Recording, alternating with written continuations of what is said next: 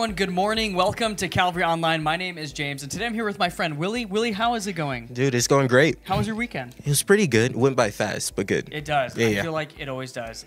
But hey, we are here for Calvary Online, where it's great to be here with you. Calvary Online is such a great opportunity to be able to spend time and kind of get in the Word. And no matter where you may find yourself on a Sunday morning, you can always come back and be a part of the Calvary Church family. And so, Willie, how long have you been coming to Calvary? This will be my second year. Your second year. Yeah. Well, I've kind of been here, came and left and back, and so I just love being a part of this church family with you. But every week we start with a kids video. Can you tell us a little bit about that? Yeah, so our kids video is just full of Bible stories, but geared towards the kiddos. And so it's encouraging, it's teaching, just for the kids. So grab them and come gather around and watch. The Bible. It's 66 books of history, stories, letters, and poetry that fit together to form God's one big story. The epic adventure of how He created us and loves us so much that He made a way to rescue us. As we travel through the Bible, from Genesis to Revelation, we discover people who met God and found their lives changed forever. Now, for an amazing story. Inspired by the book of Proverbs, chapter 25. Verse 16. Adeline and her younger brother Zeke had been waiting weeks for this particular Saturday. It's here! Yes Day! Every year, their parents declared a yes day, where they would say yes to anything Adeline and Zeke wanted to do, with a few rules. We're not spending more than $15 each on anything other than meals. And we're not doing anything that could hurt you or anyone else. Can we have donuts for breakfast? Yes. And ice cream? Yes! With whipped cream and gummy bears? Yep. Yes! Fueled by this sugar rush, Zeke and Adeline had energy to burn. Can we have a family water battle?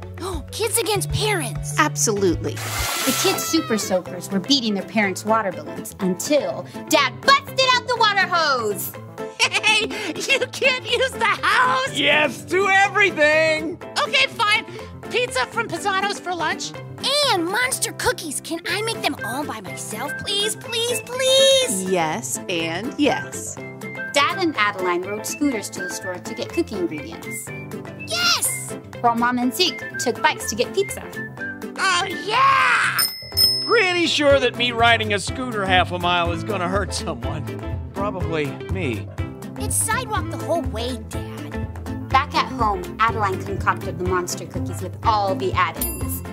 Chocolate chips, M&Ms, peanut butter, toffee bits, candy corn, crushed pretzels. You sure that's gonna taste okay? Yes. When the giant cookies were out of the oven and cooled, everyone had to agree. These are actually amazing. Zeke and Mom could only give thumbs up as they chewed. After lunch, Dad and Zeke said yes to an epic battle of Ultra Luigi together, while Mom said yes to a nap. Adeline planned to say yes to a new episode of Super Chef Junior, but as she was leaving the kitchen, she paused and looked back at the plate of monster cookies. They did turn out awesome. It almost seemed as if those gooey cookies were calling her name. Adeline! Adeline! Well, it is yes day. Adeline grabbed another cookie for now, and one for while she watched Super Chef Junior. When Adeline finished her episode and the cookies, she passed through the kitchen to find Zeke and Dad. Adeline! Yes? The cookies seemed to smile at her with candy-coated faces. Well, yes, just one more. In the rec room, Dad and Zeke were still battling it out. Hey, sis, you want to play? Adeline wanted to say yes, but her stomach felt a little queasy, and the flashing screen made her head spin. I'll just sit this one out. Don't suppose you could bring us a couple of those incredible cookies? Sure. In the kitchen, Adeline put 2 giant cookies on a paper plate.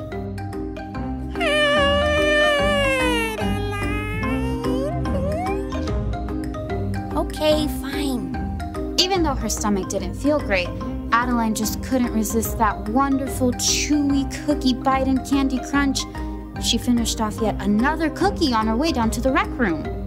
Here you go. Thanks, sweetie. Hey, are you okay?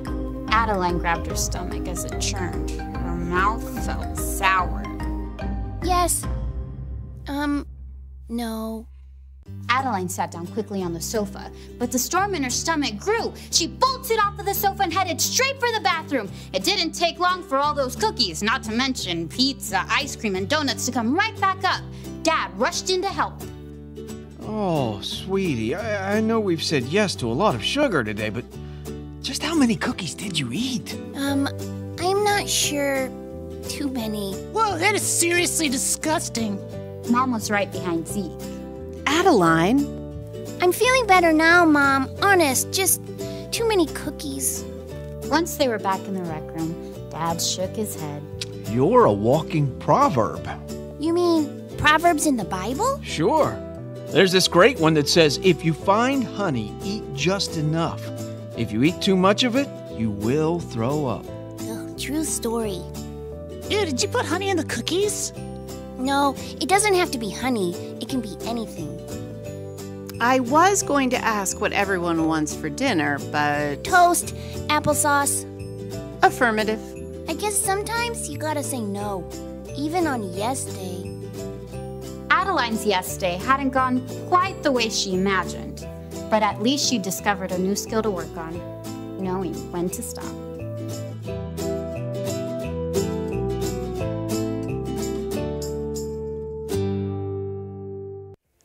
Well, we hope that was fun for your kids as they can help kind of participate into what Calvary Online is all about. But Willie, it's been kind of a weird winter so far, and it looks like tomorrow is going to be 58 degrees, which is just absolutely wild for January. Yeah.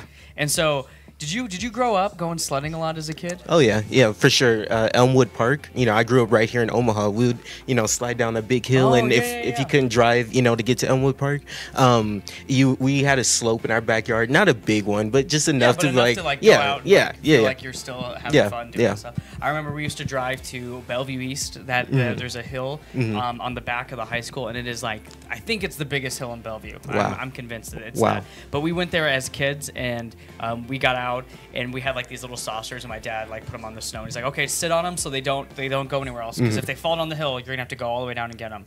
Yeah. And so I sat on mine, and then my sister didn't, and then my dad he saw that the sled started sliding after my sister bumped it, and so he ran and he dove to try to catch it. And my gosh. And he missed it, so it still went to the bottom.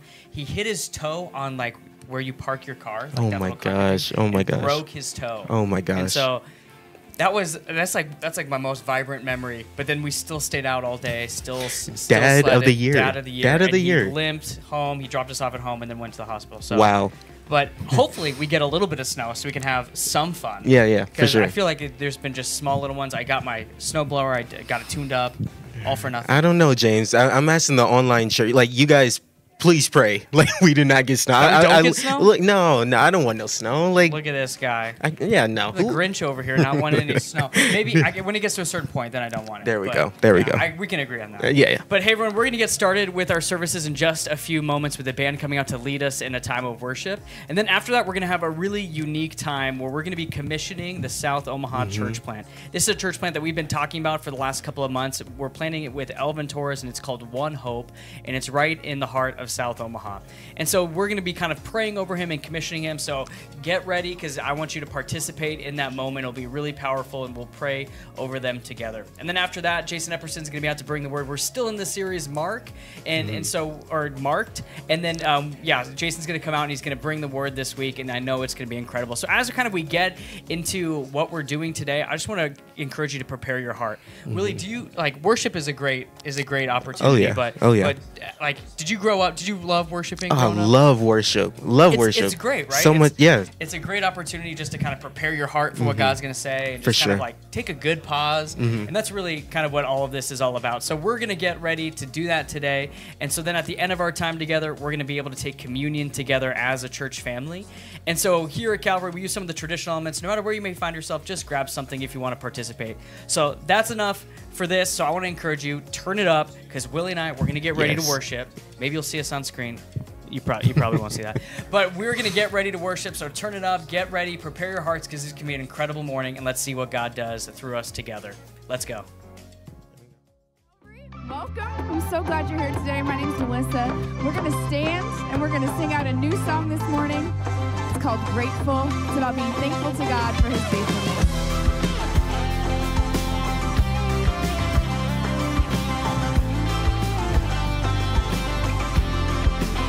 This is the day that you have made. Whatever comes, I won't complain. For all my hope is in your name, and now your joy awaits my praise. I give thanks for all you have done, and I will sing of your mercy and your love. Your love is unfailing. Lord, I am grateful.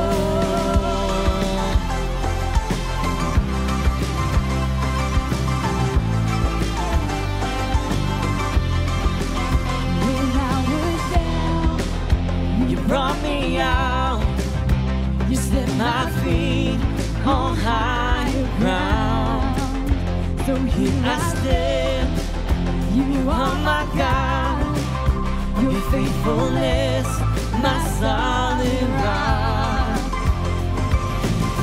I give thanks for all you have done, and I will sing of your mercy and your love. Your love is unfailing. Lord, I am grateful. I give thanks for all you have done. I won't forget all the battles you have won. Your love is unfailing. Lord, I am grateful.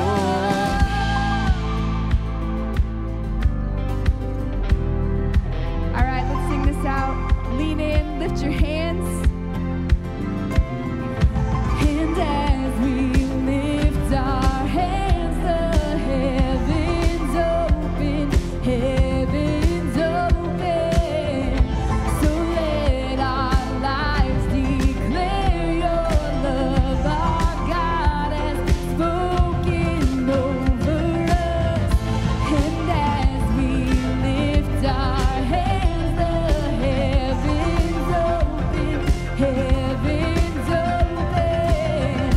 So let our lives declare the love our God has spoken over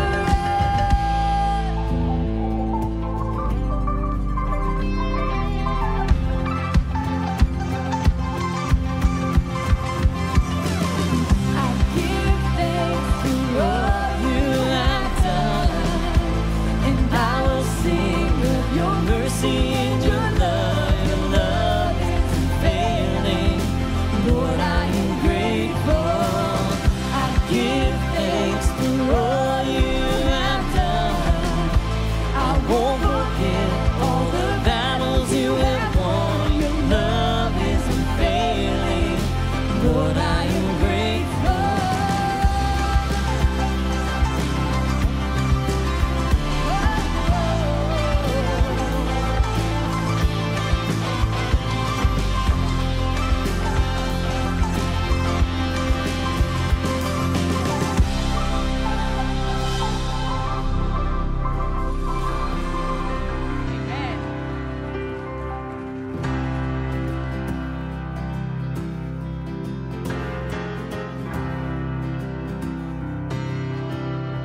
Well, I searched the world, but it couldn't fill me. A man's empty praise and treasures the fame are never enough.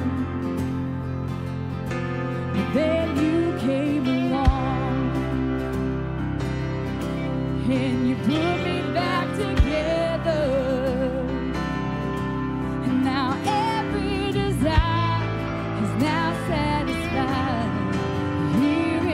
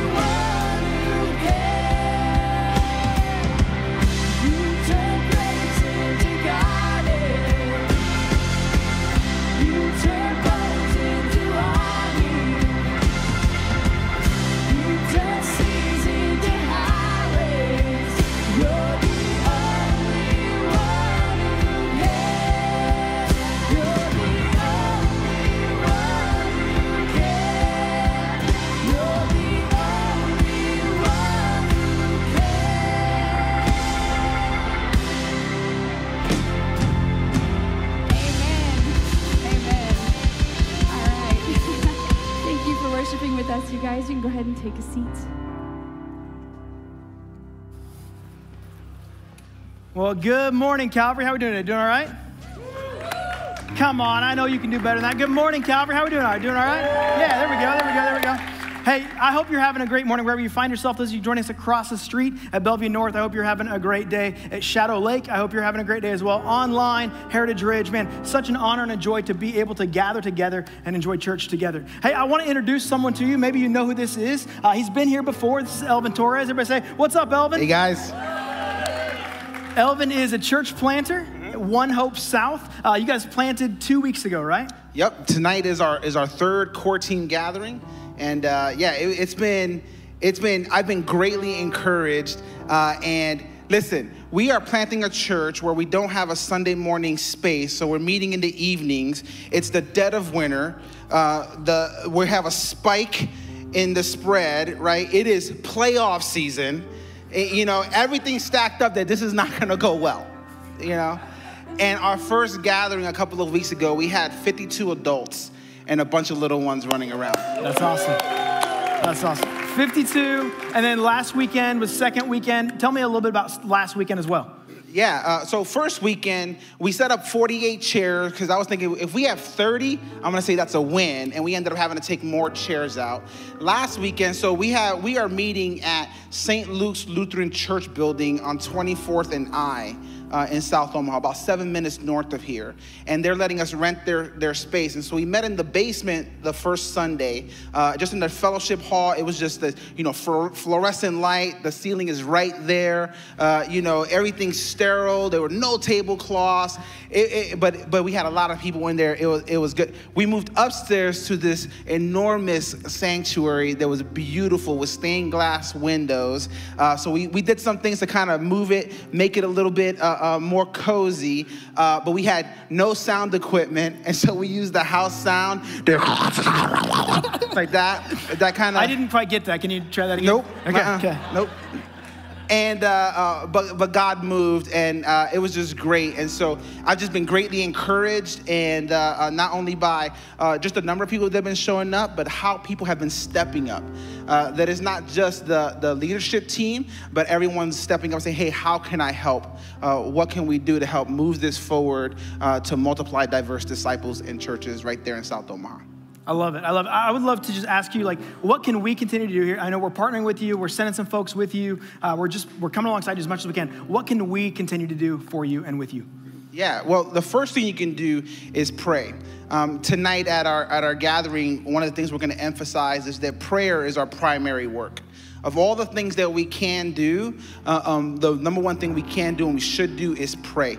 Get on our knees and ask the living God of the universe to move and to move mightily. Ephesians says that he can do immeasurably more than all I think or imagine. And I don't know about you, but I have an active imagination, which means that I can think and imagine quite a bit. And the scriptures say that he can do immeasurably more than all I think or imagine. You guys tracking with me? Yeah. Right? And so would you pray and ask God to just blow our socks off, to do immeasurably more, that he would back up his dump truck of grace and just pour grace upon grace on us. I just reminded of Luke 5 when Jesus tells Peter and his disciples to push out into the deep and to let the nets down. And they're resistant and they say, what? We've been fishing all night and we've caught nothing. Yeah, because you say so. And they let the nets down. And you know what happened? They caught so many fish that the nets began to break, the boats began to sink. They had to call more help over, and those boats began to sink a little bit. And they had a banner day because Jesus said so. You guys with me here? Yeah. Right? And so would you pray and ask God to move mightily, that we would put our nets down and that our nets would break? So that's number one. Number two, would you pray and ask God, what role can you play? Maybe it is just continuing to pray. Maybe it's you saying, hey, that just like the Frankfurters, the Wilsons, the Phillips, I'm forgetting somebody there, people who from your church family have said, yes, I'm stepping out and I'm going with this new church family to help reach multiply diverse disciples and churches in South Omaha. Yeah.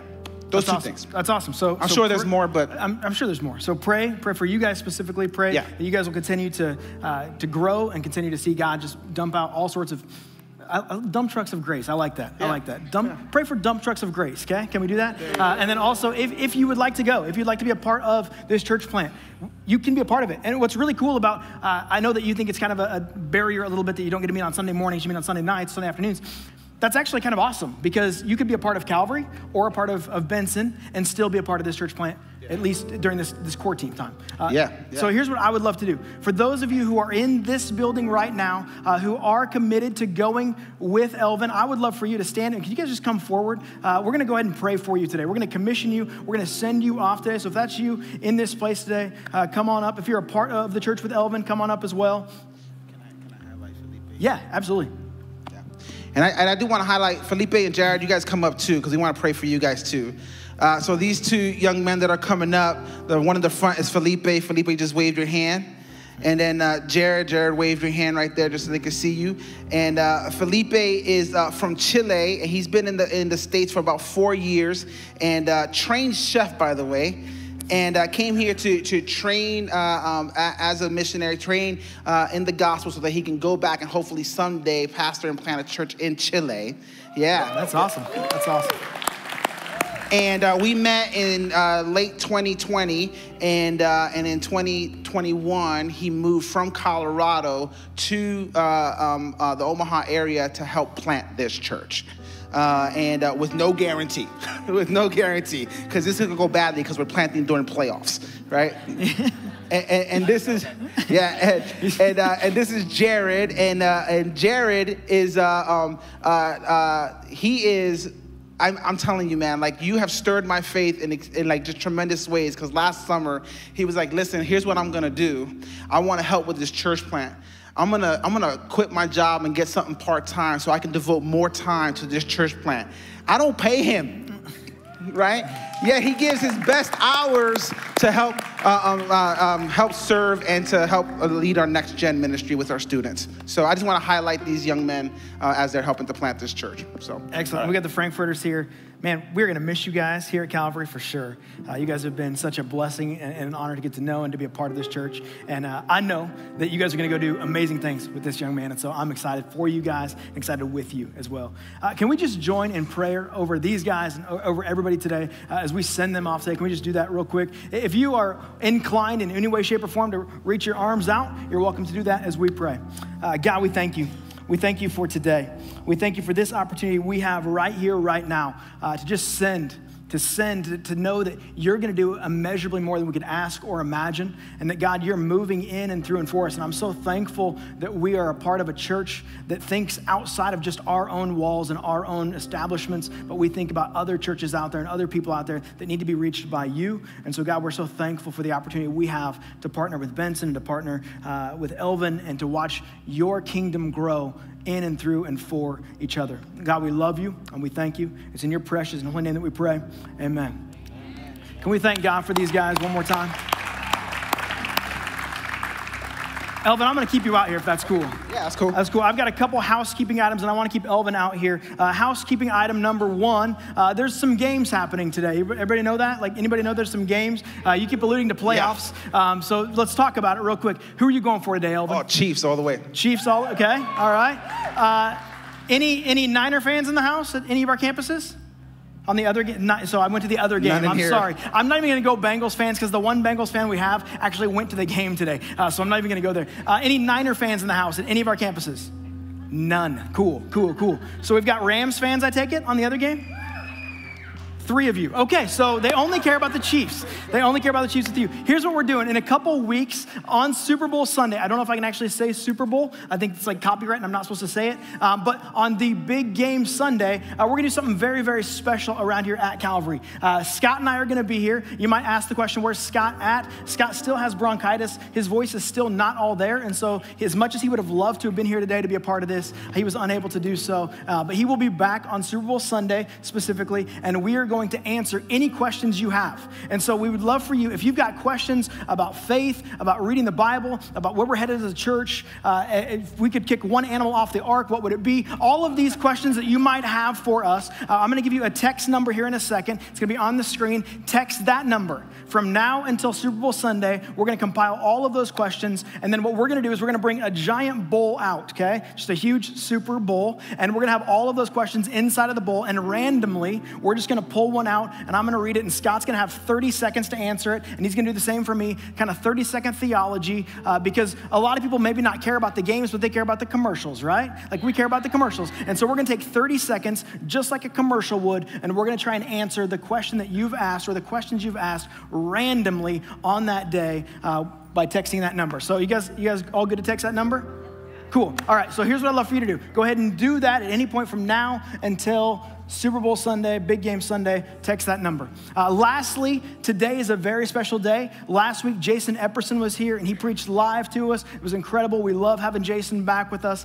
Today, we've got another message from Jason. So I'm going to pray, then you'll turn your attention to the one for one, and then we'll watch Jason. Let me pray. God, we thank you for today. We thank you for this awesome opportunity we have to grow because of who you are and what you've done in and through and for us. God, we just ask that today you would allow us to see who you are in light of everything Jason's going to talk about in the book of Mark. God, we love you and we thank you. In your name we pray. Amen. Amen, amen.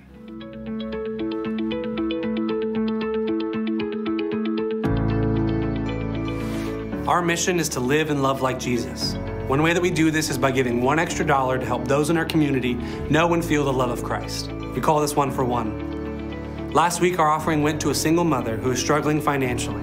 Her daughter has received a recent medical diagnosis, causing her to miss work due to appointments and extra care. All of this is in addition to a failing car and inconsistent child support. Our dollars will go to ease the burden that she's been dealing with and show her that there's a community of people who care about her. Because of your generosity, here's what we were able to bless them with.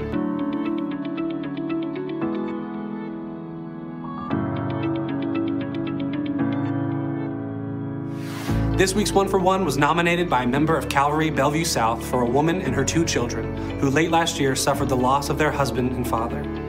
After being sent home from surgery, he began to feel intense pain, only to return to the hospital the next day. Unfortunately, the doctors found that it was too late to treat the issues, and he passed away just before the new year. Our dollars will go to support this family with the medical and funeral costs and show them that there is a God who loves them and wants them to feel hope. Thank you for giving to the One for One. When we give, we are working together to reach one life at a time.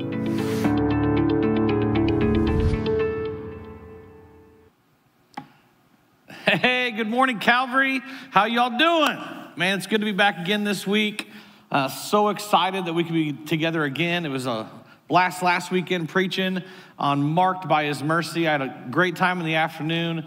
Kind of talking about evangelism, talking about fishing with you guys. And so today we are still in this Marked series. And the passage specifically we're going to be in today is in Mark chapter 4. We're going to start in verse 35. And so if you have your Bibles, you can turn there. We're going to kind of work all the way through the end of Mark 4 into Mark 5 a little bit. And today we're going to actually talk about being marked by God's timing. Okay, now another word that in Scripture they would use, they might not use timing. They would say marked by God's maybe kingdom or maybe marked by God's agenda.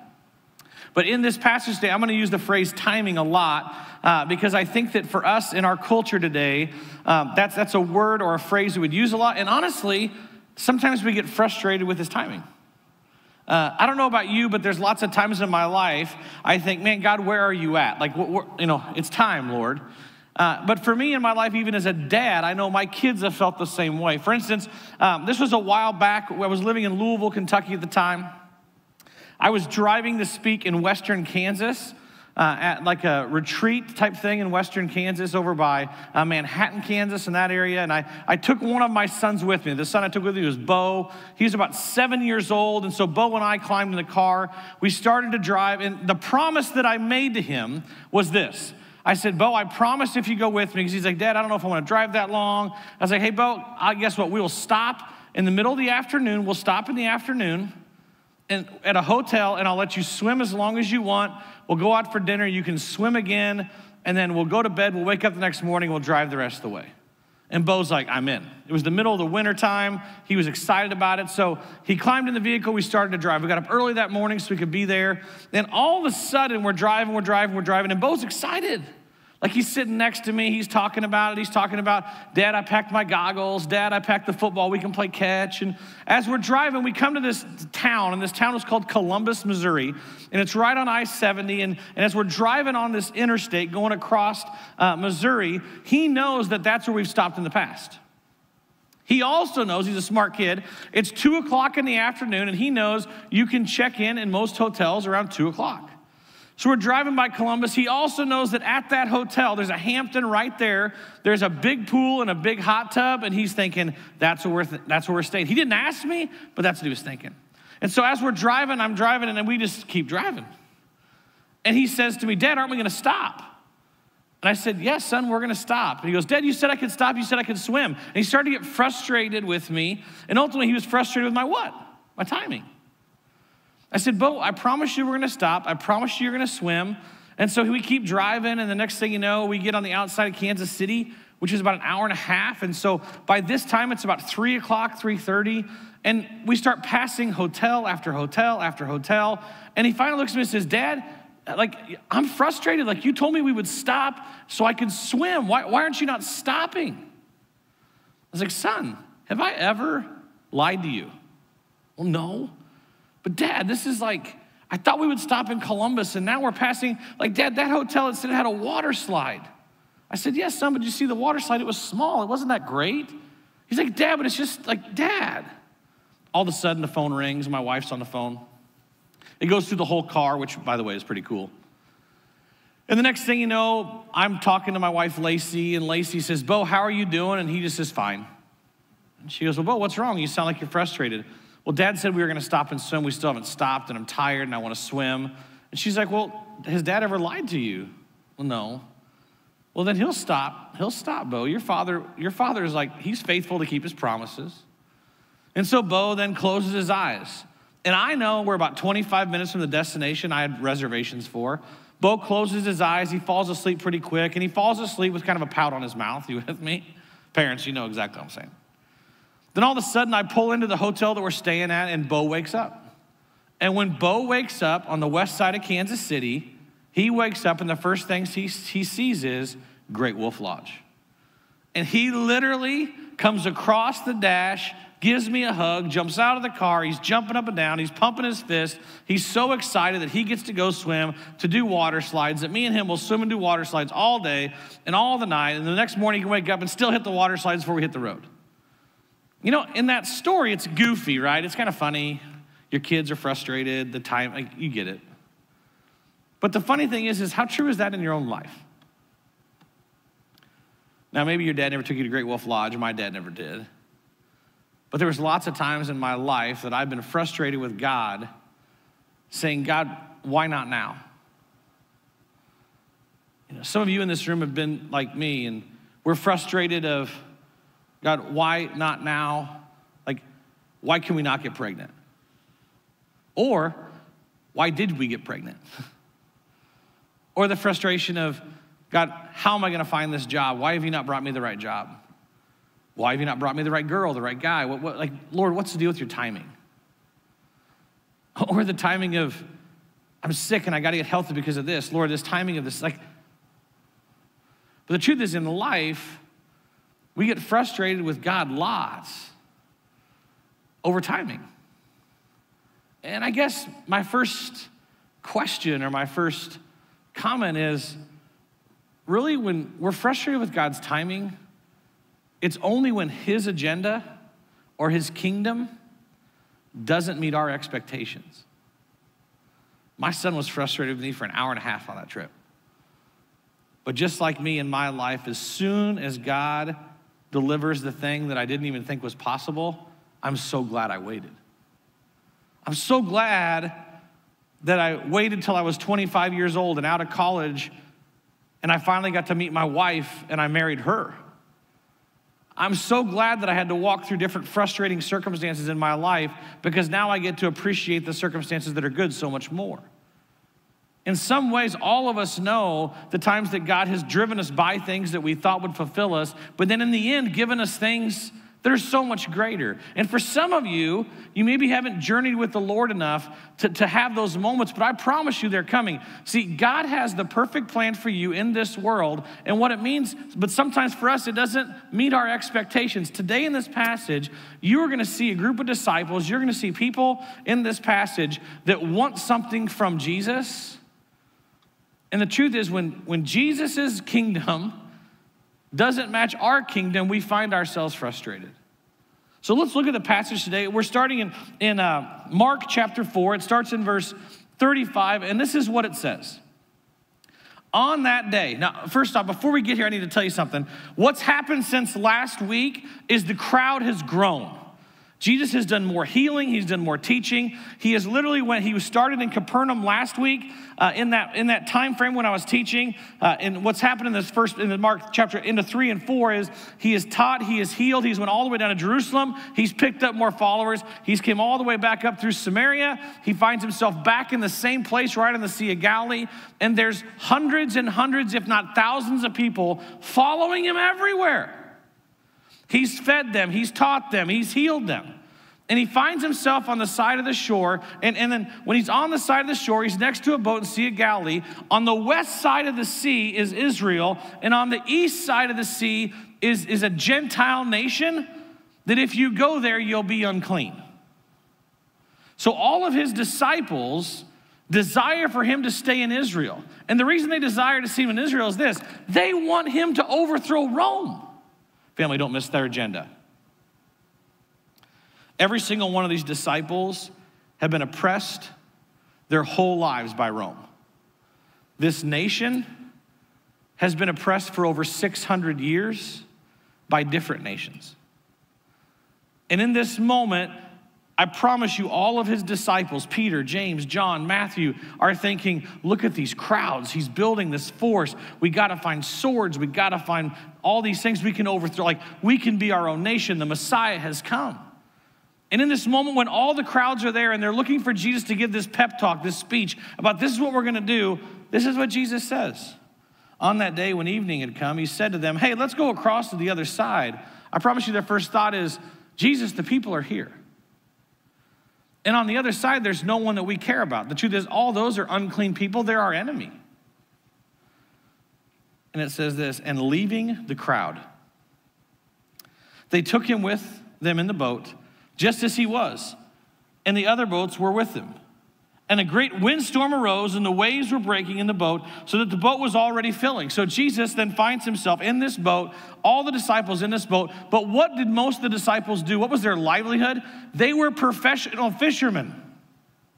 They were pros at navigating the Sea of Galilee, and they were pros at captaining a boat. And a great windstorm arose, and the waves were breaking in the boat, so that the boat was already filling. But he was in the stern asleep on a cushion. Brother was out. He was tired. He was teaching all day. And they woke him and said to him, teacher, do you not care that we're drowning? Do you not care that we're perishing? Basically what they're saying is, bro, you're asleep in the back of the boat and all of us are we're about to die. This is the time. This is the time for you to fix this situation. Lord, my marriage is a mess. Lord, my family is a mess. Lord, my job is a mess. Lord, we can't have this. We can't do. Lord, where are you? And Jesus wakes up and he wipes the sleep out of his eyes.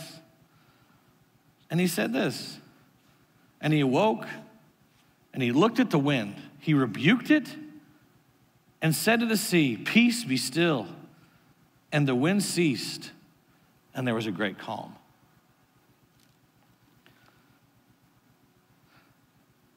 The hardest times in our life, the times we're the most frustrated with God's timing, are the times that we think we can control it, and it gets out of control, and then we wonder where he's at. The fishermen thought they could handle the storm at first. But then when the storm overwhelmed them, then they became frustrated with Jesus. He said to them, why are you so afraid? Have you still no faith? And they were filled with great fear and said to one another, who then is this, that even the wind and the sea obey him? Are we marked with God's timing? And really the way to say it clear for us is, are we marked with his agenda? Are we marked with his kingdom? Is our purpose and his purpose the same? Do we trust in the end that his timing is better than our timing? Because really what I'm saying is his timing is better than our timing is saying that his agenda is better than our agenda. The passage then goes on, and Jesus gets to the other side, and it says this: they came to the other side of the sea, to the country of the Gerasenes. And when Jesus had stepped out of the boat, first off, all these disciples are in this boat with him. And their first thought is this: we're going to the other side just to get away. But there's no way he's going to put his feet on that dirt, because as soon as he puts his feet on that dirt, their belief is he's unclean. There's no way the rabbi would purposely make himself unclean. But what's unclean about dirt, y'all, except for dirt? So Jesus does what? He puts his feet on the other side of the boat. And as soon as he gets out of the boat, their fears are realized. Immediately, they met with him. Immediately, there met out of the tombs a man with an unclean spirit. He lived among the tombs, and no one could bind him anymore, not even with a chain. For he had often been bound with shackles and chains, but he wrenched the chains apart, and he broke the shackles to pieces. No one had the strength to subdue him. Night and day among the tombs and the mountains, he was always crying out and cutting himself with stones. This brother was crazy. In another passage, it says he was naked. So imagine all these disciples in this boat. Jesus is getting out of the boat, and Jesus' first comment to them is, hey, let's go. And they're thinking, Jesus, we can't, like, these brothers don't like us over here. Like, are you sure? Like, the crowd's over there, Jesus. We got to get back. People over there needed to be healed. People over there were excited about teaching. Over here, all we got is, look, Jesus, look. There's a crazy naked dude.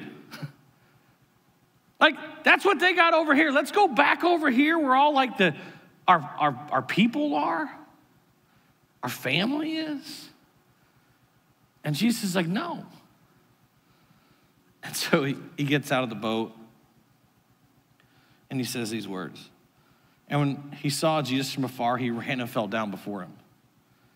And crying out with a loud voice, he said, what have you to do with me, Jesus, Son of the Most High God? Family, I don't want you to miss this, that Jesus is, the demons believe in him. For God so loved the world that he gave his only begotten Son, that whoever believes in him should not perish but have eternal life. So maybe that word believe in that passage means something different than acknowledge. In order for you to put your faith in Jesus, to believe in Jesus, it's not just the acknowledgement of. One way that I like to think about faith now is this: faith is a decisive action. It's a moment in time that you say, yes, I will follow Jesus. And it's followed with a continued attitude. See, do you have faith? Because if we have faith in Jesus, it's a decisive action to say, yes, I will follow. But the continued attitude is, I will trust God's timing, not mine. I will trust his purposes, not mine. I will trust his mercy. I will trust his compassion. I will trust his truth, not mine. And right here, we see that even the demons, even the unclean spirits acknowledge him. And then Jesus says this: I adjure you by God, or the tormented man, the demons say this: I adjure you by God, do not torment me, for he was saying to him, come out of the man, for he was saying to him, come out of the man, you unclean spirit. And Jesus asked him, what is your name? He replied, my name is Legion, for we are many. And he begged him earnestly, do not send us out of this country. Now a great herd of pigs was feeding there on the hillside, and they begged him, saying, send us to the pigs, let us enter them. So he gave them permission, and an unclean spirits came out of them and entered into the pigs, and the herd numbering of 2,000 pigs, that's a lot of pigs, y'all, rushed down the steep bank and into the sea and drowned by the sea. I got to point something out that has nothing to do with my sermon, but it has something to do with life. First off is this: I love animals. If you don't know that, then you've never heard me preach before. I love animals. I have a dog named Blue.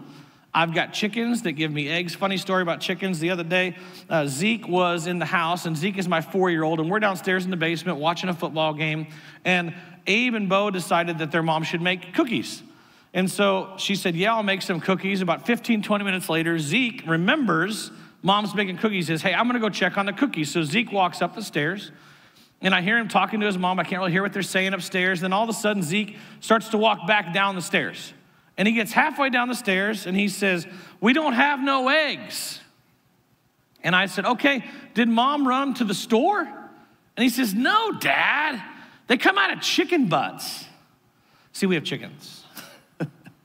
And Zeke knew that his mom just walked outside to the chicken coop to grab eggs to make cookies. But the reason I'm telling you that is, y'all, I love animals. I've got 2 pet pigs. I used to have a donkey. I used to have a mule. I used to have a horse. Like, I love animals. But hear me say this very clearly, and I think this matters in our culture today, is this, is humans, you and I, are of greater importance than animals. Sometimes today in culture, they want to make humanity and animals the same. Hear me say, if I see a dog who's hurting, I will help it. I will take my dog to the vet when they're sick. I don't want to be cruel to animals. But the concept in this world that we are the same is not true. And sometimes I think we have to remember those little things. Sorry, I preached a sermon about that.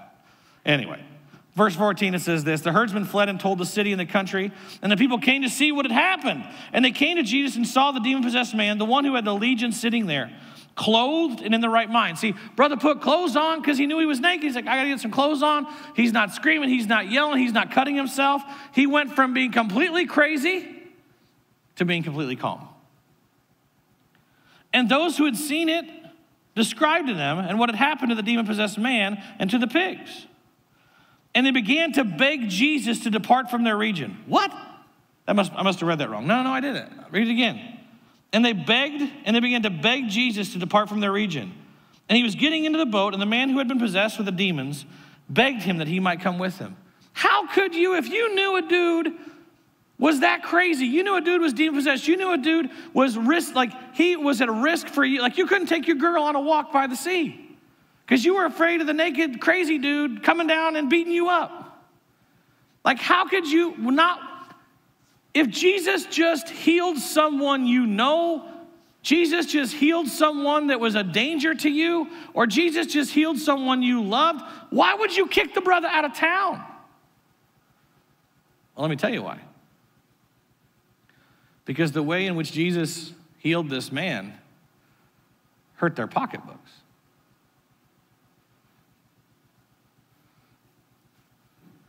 Do we care more for the economy of our world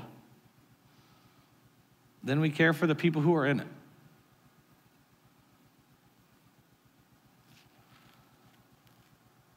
He did not permit him to come with him.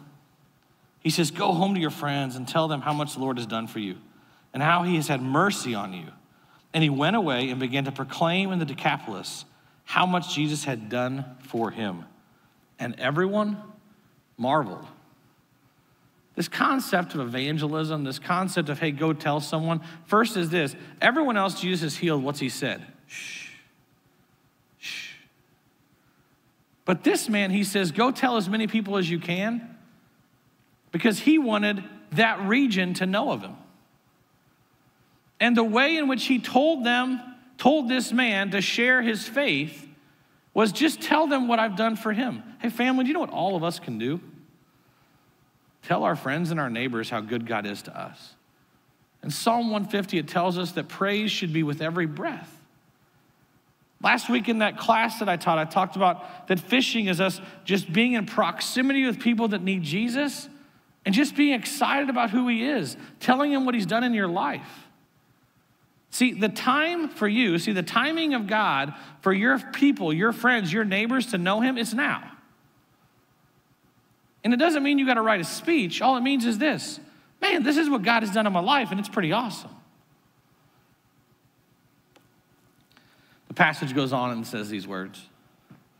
And when Jesus had crossed again in the boat to the other side, a great crowd gathered about him, and he was beside the sea. Imagine the disciples getting closer to the edge of the Sea of Galilee, coming up on the place where they left, and they still see the crowd, and they're like, whew, they're still here. Jesus, you still have time. Let's rally these dudes. Let's do this. Like, they're so ready for God to do something so they're not oppressed by Rome.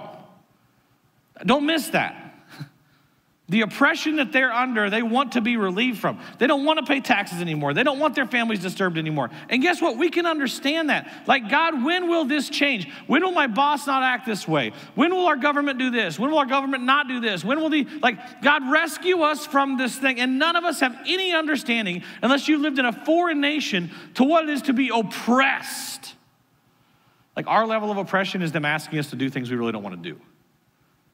This level of oppression is they knock down your door and they steal your kids. This level of oppression is they kill you just because they want to. This level of oppression is when you make some money, they take what they want and you can't stop them. And we're frustrated with this timing. You see the difference? And I understand why the disciples wanted him to overthrow Rome. And the truth is, 300 years after this, they killed Christians for 300 years in Colosseums with gladiators.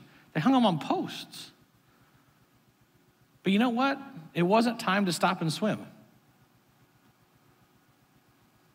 His timing doesn't make sense. But he's above all things. And he knows what's best for us. We get to the other side, and this is what happens. Then came one of the rulers of the synagogues, Jairus by name, and seeing him, he fell at his feet. He implored him earnestly, saying, "My little daughter's at the point of death. Come and lay your hands on her so that she may be well." And he went with him. How long do you think Jairus was waiting? Do you think that Jairus was trying to get to him as he was teaching? Then he saw Jesus go to the other side. What do you think? Dads, moms, grandparents, siblings, what would be in your mind if one of your children or a sibling or a grandkid was sick to the point of death and you knew the guy that just right over there could heal him, and as you're moving towards them, then you see him get in a boat and he goes to a nation of people that you despise? I promise you, on the side of the side of the sea, I'd have been like yelling, "Jesus, come back, my daughter's dying." I probably would have jumped in the water and tried to swim. But Jesus didn't stop. There was a storm. He's gone for a full day. And what would you have done? The same thing that Jairus did. You would have stood by the sea. You would have waited for him to return. Because you knew the only hope for your daughter was Jesus. So he says, I'm going to read this again. "My little daughter's at the point of death. Come and lay your hands on her so she may be made well and live." And he went with Jesus. And then he's thinking that moment, get out of the way. Jesus is coming through. He's going to heal my daughter. Get out of the way. There's so much crowd there. Get out of the way. I got to heal my daughter. Get out of the way. I got to heal my daughter. And a great crowd followed him and was like encompassing him, it says. And there was a woman who had been discharged of blood for 12 years. This woman had been constantly bleeding for 12 years, who had suffered much under the physicians, who had spent all that she had and was no better, but rather even grew worse. She had heard the reports about Jesus and came behind him, the crowd, and she touched his garment. For she said, I touch even his garments, I'll be made well. And immediately the flow of blood dried up, and she felt in her body that she'd been healed of her disease. And Jesus, perceiving in himself that the power had gone out of him, immediately turned to the crowd and said, "Who touched me?"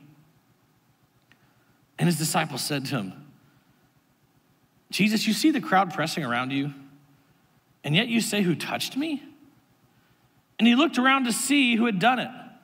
But the woman, knowing what had happened to her, came in fear and trembling, fell down before him, and told him the whole truth. And he said to her, "Daughter, what was Jairus thinking right now?" What were the disciples thinking right now? Don't miss this. What they were thinking right now was, there's a little girl who's dying, Jesus, and you're talking to a woman who's been bleeding. Jesus, the time is now for us to go and for you to save his daughter. It's not time for you to have a casual conversation with this woman that's an outcast that lives outside the city who's been constantly bleeding. Great. She touched you. She's healed. Let's go. Jesus, we've got more pressing things to do right now than for you to have a conversation. Isn't that how we work, family? We prioritize our needs against others' needs.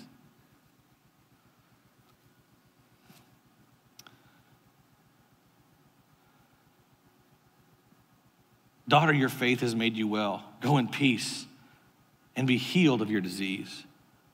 While he was still speaking, there came from the ruler's house someone who said, hey, Jairus, your daughter, she's dead. Don't trouble the teacher any further. But overhearing what they said, what do you think Jairus thought in that moment? Devastation. I can't even imagine it.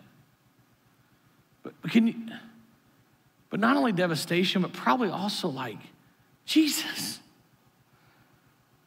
I asked you. Jesus, we prayed. Jesus, I stood outside for days.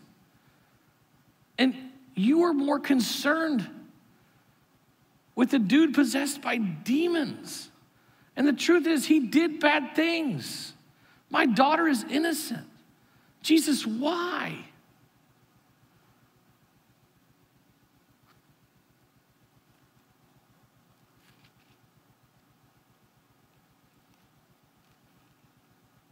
But overhearing what they'd said, Jesus said to Jairus, hey, do not fear, only believe. And he allowed no one to follow him except for Peter, James, and John. They came to the house of the ruler of the synagogue, and Jesus saw a commotion, people weeping and wailing out loud. And when he had entered, he said to them, why are you making such a commotion and weeping? The child is not dead, but sleeping. And they laughed at him. They would have said, she doesn't have a heartbeat. She's dead. She's gone. You're late. Where were you? If you're supposed to be the Son of God, if you're supposed to be the Messiah, guess what? He's punctual. You're late. And they laughed at him. But he put them all outside and took the child's father and mother and those who were with them, and he went in where the child was. Taking her by the hand, he said to her, little girl, I say to you, arise, wake up. And immediately their girl got up and began walking, for she was 12 years of age. And they were immediately overcome with amazement. And he strictly charged them that no one should know of this. And he told them, hey, this girl needs something to eat.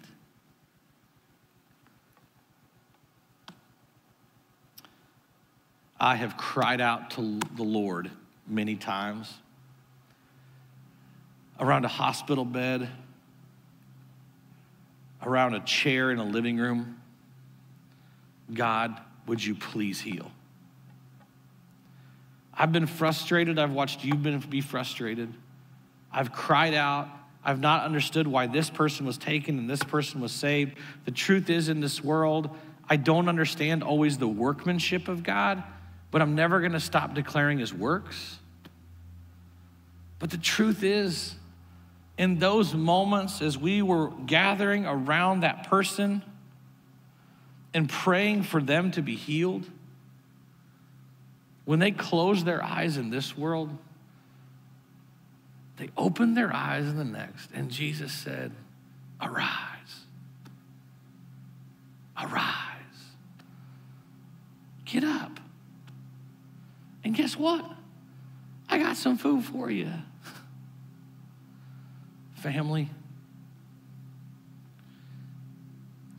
God's agenda and his kingdom sometimes don't make sense to me either. But my prayer today is that we will allow God to be God and us to be his children, and we trust that he has the best plan. And we trust that he knows not only what's best for you, but what's best for the world. And we trust in our deepest moment of disappointment, when we have someone we love who is no longer with us, that in the next moment, they walk through a thin veil called death, and Jesus says, arise, arise, get up, and let me show you what food really tastes like. Family, he is faithful. Even though you're driving by hotels, even though you want to stop and swim and you're still sitting in the car, I promise you, what awaits you is greater than anything you could expect. Let's pray. Lord, we love you. We trust you. I pray in these next few moments that you will continue to give us the mindset and the words to follow you. God, I pray right now as we take communion together, I pray right now as we take this bread that represents your body, that juice that represents your blood, that we remember the moment you went to the cross. In the disciples' minds and in the followers of your minds, they didn't understand your purpose, they didn't understand your agenda, and they didn't understand the timing. God, help us in these moments to repent when we think we know best. But God, thank you that you didn't follow their agenda, you didn't follow their timing, because if you wouldn't have had this moment, we wouldn't have forgiveness and death would have never been conquered. Thank you for doing what's right, even when it's different than what we want. God, I pray that this bread that represents your body and this juice that represents your blood will remind us that you are the only one that we should trust with our timing. In Jesus' name I pray, amen.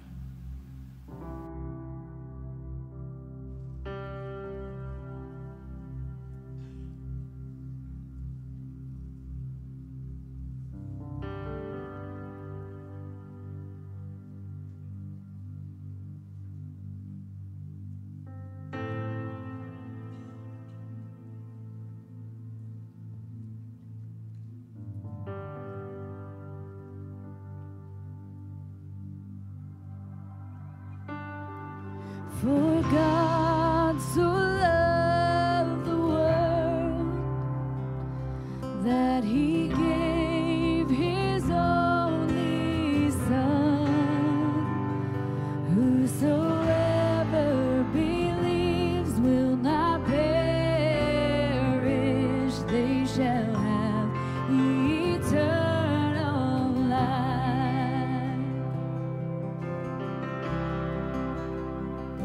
And I shall hold to the cross. I shall hold to God alone, for his love has salvaged me, for his love has set me free. For God so loved the world that he gave his only